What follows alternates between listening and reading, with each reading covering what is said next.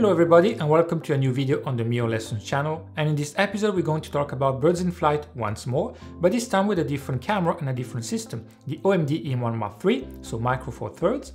And as usual I'm going to show you all the settings to configure in the camera, how the camera performs, and at the end of the video you also find the keeper rate, the score I gave to the camera, and how it compares to other mirrorless cameras I've tested for birds in flight.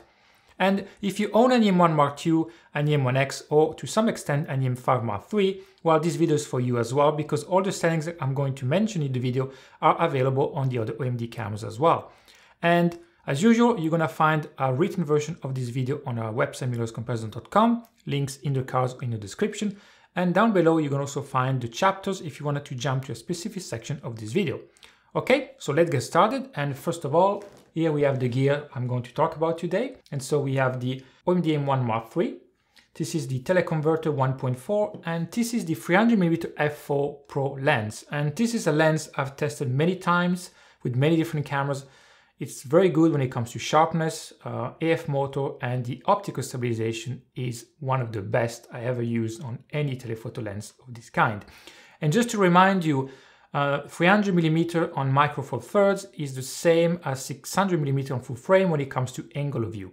And with the teleconverter, you lose a stop, so instead of f4 it becomes 5.6, but with this lens you get a 840mm equivalent, so quite a long reach. Now let's have a quick look at the camera main specs in case you're not familiar with it. So we have 20 megapixel 4/3 sensor, which is the same as the flagship E-M1X. Sensitivity is 200 to 25x600 ISO. The autofocus is also the same as the E-M1X, minus a few settings. This camera can be crazy fast when it comes to continuous shooting speeds, and there are important settings to understand, so we're going to talk about this a bit further in the video. We have 2 card slots, although only one is compatible with UHS 2. The viewfinder is more or less the same as its predecessor, which is a bit disappointing. I was hoping for an upgrade in resolution, but it remains a good EVF nonetheless. And finally, the camera is completely weather sealed against dust, moisture, and temperature down to -10 degrees Celsius.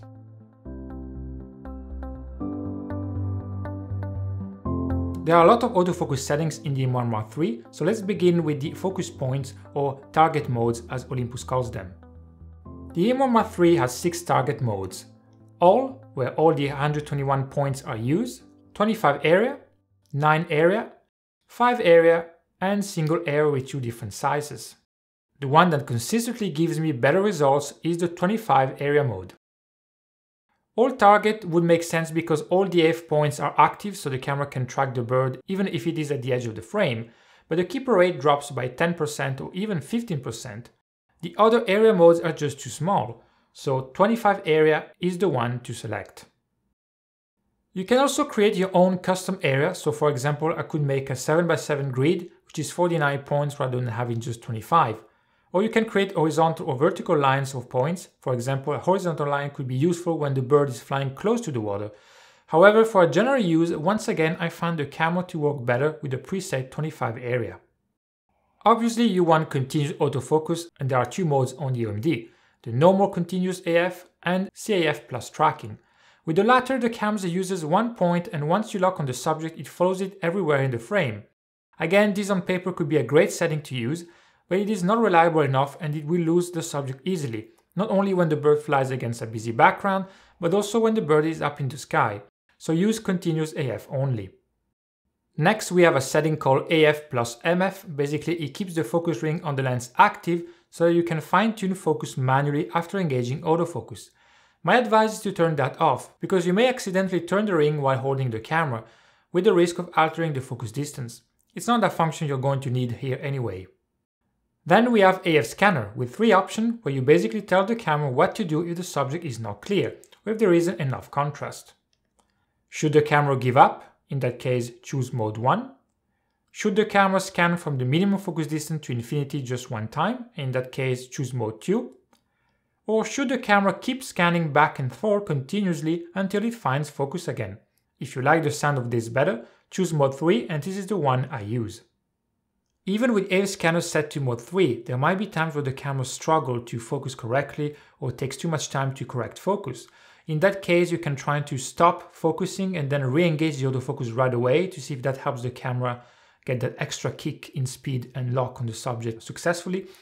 Or if you see that the camera has missed focus completely on the background or foreground, you can stop focus, then recompose just to see if there's something in the middle you can quickly focus on, for example a tree, and then you go back in following your subject and hopefully the camera will pick up more quickly and lock successfully on the subject. Next we have CAF sensitivity, which lets you control how quickly the camera should respond in changes regarding the distance of the subject. You want the camera to be as reactive as possible, so choose +2. Then we have two settings called CAF Center Start and CAF Center Priority, and you can choose which target mode these settings apply to. CAF Center Start tells the camera to begin focusing with the point at the center. For example, if you enable it for the All Target mode, the camera will start with the point in the middle, rather than another one out of the 121 points available. This is useful if you know that your subject will be at the center at the beginning of your sequence. So you have to make sure to engage focus when the bird is at the center of your frame. Personally, I don't find this useful for the 25 area mode, but if you prefer to use the all target mode, then it can make more sense because you're guiding the camera on where to start tracking. With the 25 area, I find UMD to be intelligent enough to know what to do. The second setting, CAF Center Priority, tells the camera to always prioritize the focus point at the center, so not just the beginning, but throughout the entire sequence. In my opinion, it is better to disable this because unless you have a lot of experience, you won't always manage to keep the bird at the center of your frame. And if it is at the edges, even momentarily, the camera will keep prioritizing the center with more chances to lose track of the bird. Then turn off CAF Release Priority so that the camera will prioritize focus over releasing the shutter. I know that some of you may disagree with this because you'll think that prioritizing the shot is more important to not miss a moment.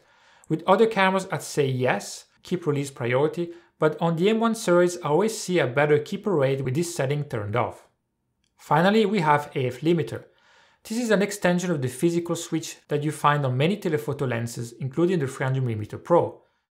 It is entirely customizable and you can set any minimum and maximum distance you want, and the autofocus will only operate within that range. You can save up to 3 different settings.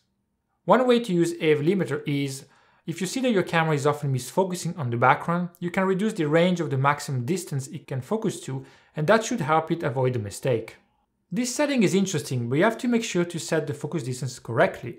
For example, with the red cats I photograph, sometimes they fly closer to me, sometimes they're more far away, so I have to make sure that the maximum distance I set is not too short.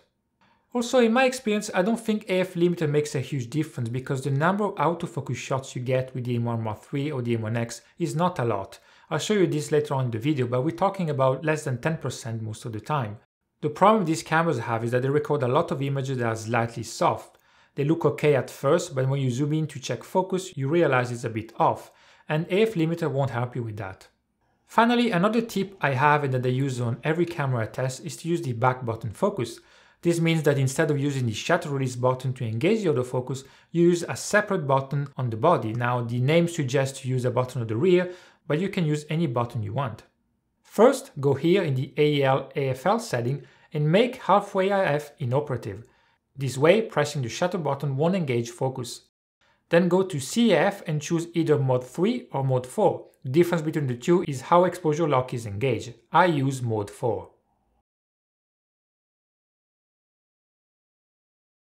Then go to button function, choose the button you want to use and assign the AL/FL setting. And what's great about this is that if your lens has a function button, you can assign it there too. This is what I like to do with the 300mm Pro lens. I engage focus with this button here and I take picture with the shutter release button. So basically I'm working with one button for each hand and it all feels very comfortable and very balanced.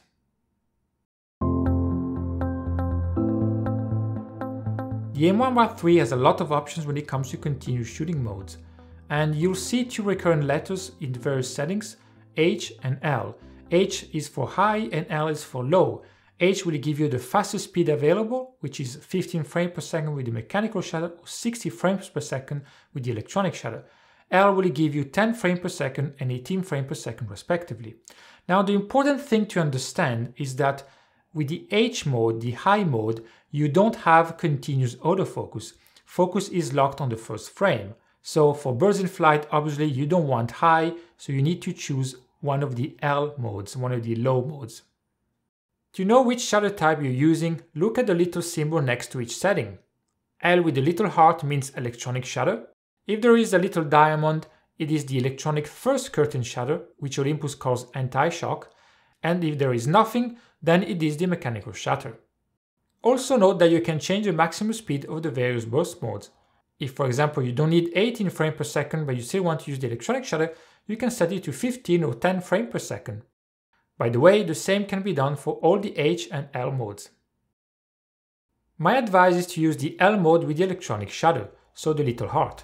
In my test, and this is consistent across all the recent OMD cameras, this mode gives me a better keeper rate than the mechanical shutter. And if you're worrying about side effects of the electronic shutter, for example distortion which is called rolling shutter, I wouldn't worry too much because the camera has a good sensor readout speed and I've never noticed anything in my images with birds in flight. Then we have another mode called Pro Capture. When you select Pro Capture and half press the shutter button or press the back button focus, the camera starts to load images in the buffer memory, and you can select how many images it should load, the maximum being 35 frames, and these frames are constantly refreshed while you keep the autofocus engaged. When you start taking pictures by fully pressing the shutter release button, those 35 frames are saved on the SD card. So it's like having 35 shots already there before you start taking pictures, and this is great to capture moments that are difficult to predict, and there can be many moments like that with wildlife photography.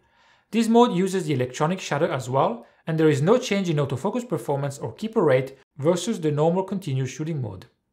The only thing that changes is the live view. If you're using the normal L mode with the electronic shutter, you get live view with blackouts. With the Pro Capture mode, you see the images that are being loaded in the buffer memory, which is not live view, so there is more delay, but because the sequence of 18 frames per second is fast enough, you can still track the bird easily.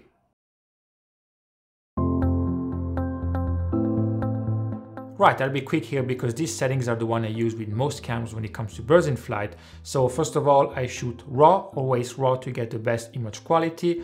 White balance to auto. I also set the ISO to auto, and in the case of OMD cameras, the maximum I use is 6400 ISO. And then when it comes to the shutter speed, I always try to stay at 1/2000 of a second or above if possible. And you can turn off the image stabilization because the shutter speed I mentioned is safe to use, so you don't really need stabilization, but there can be a reason why stabilization is useful to have activated, and that is because it gives you a preview in the viewfinder, so when you start to engage the autofocus, you also get the stabilization in DVF, which can help to compose the images.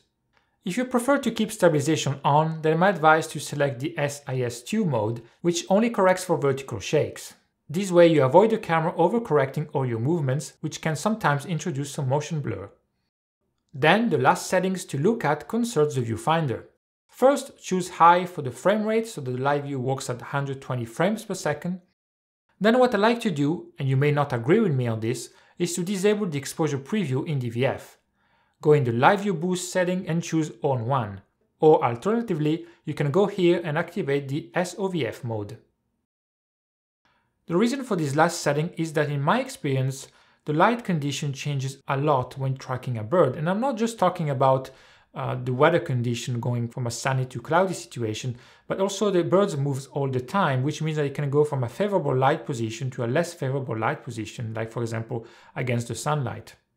Another thing is that the action is really fast, so the camera won't always be able to measure the light on the bird itself, so it's going to take into account the background.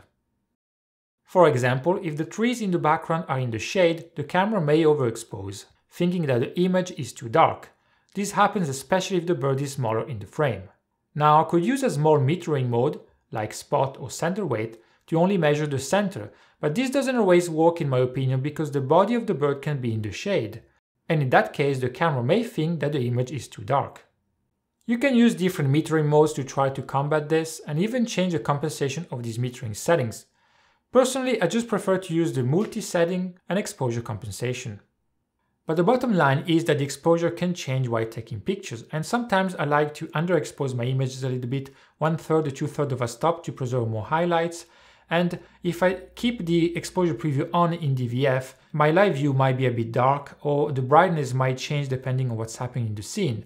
If I turn that setting off, the EVF has a constant brightness, and I find that easier to follow the bird in every situation.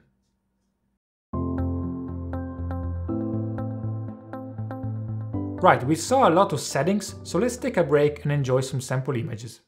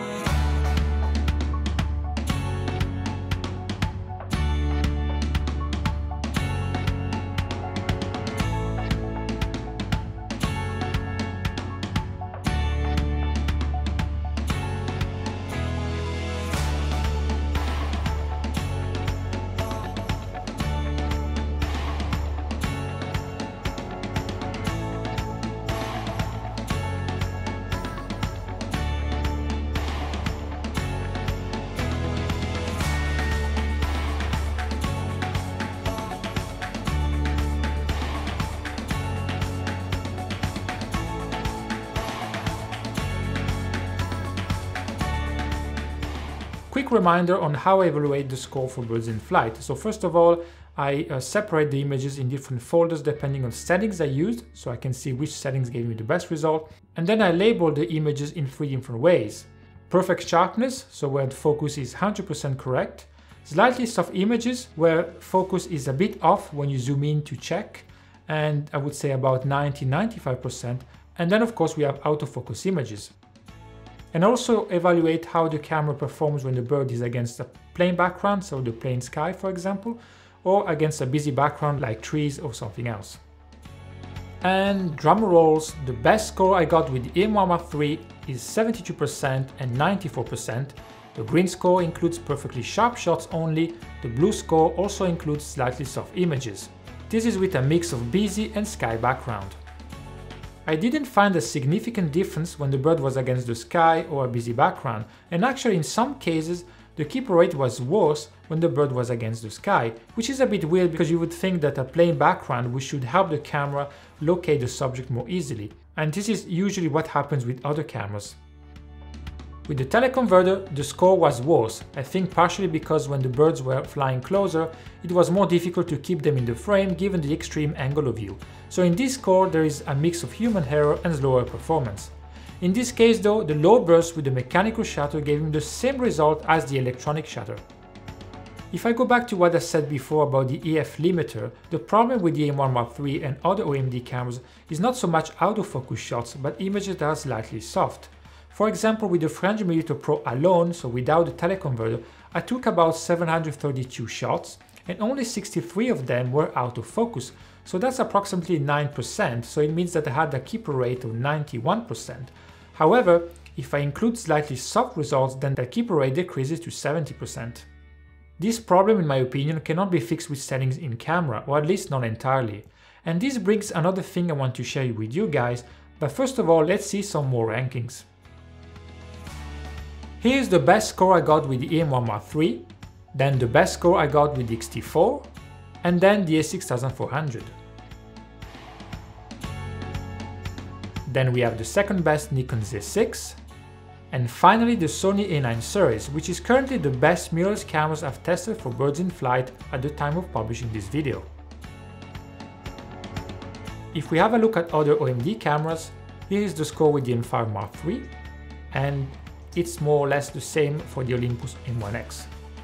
The E-M1 Mark II is a bit lower with 66% and 81% respectively. So overall, the improvement over the past 4 years is there, but it's not huge. So back to the last thought I wanted to share with you guys, Olympus has added a lot of extra settings to control the autofocus behavior in the past couple of years. But what I noticed is that all the mirrorless cameras that gave me the best results for birds in flight are the cameras with the least settings to configure. For example, the Sony a7 III or the 6400, you only need to worry about 2 things, the focus area and the AF track sensitivity, and of course the burst speed. Same thing for the Nikon Z6. Cameras that have more settings to configure to get the autofocus right tend to have a lower score. Of course, there is some exception, like for example the X-T4, which has a higher score than the E-M1X, albeit not by a long margin. But the X-T4 is a camera you really need to configure correctly, otherwise the keeper rate can decrease a lot. Now, you may say that these settings can be used for other genres or situations than just birds, and I agree with you. But there again, with other camera systems, Sony or Nikon for example, I don't need to worry about 6 or 7 different parameters regardless of the type of photo I'm taking. And for the record, I'm not saying Olympus made the wrong decision by adding these extra settings, but seeing how other cameras perform, I do wonder up to which point camera settings can help and up to which point it is the autofocus system and the AF algorithm that needs to be improved. Right, we arrived at the end of this video, and although the E-M1X doesn't give you the best performance, there are other things to like about the camera when it comes to wildlife and birds in flight. I love the ergonomics, for example. It's one of the most comfortable cameras to hold, all systems combined. It has great functionalities, excellent battery life, and of course the best image stabilizer system you can find. And of course there is the advantage of the micro four thirds system when it comes to size of lenses and the system itself. Some of you may wonder how the E-M1X performs with the new 100 to 400mm lens, and the answer is very well. I tested the lens a couple of months ago and I compared it to the 100 to 400mm by Panasonic, and I'll leave the links to that full comparison in the cards or in the description below. Okay, so thank you for watching. As usual, if you have any question, don't hesitate to leave a comment. If you like the video, please subscribe to our channel, and I hope to see you soon. Bye bye.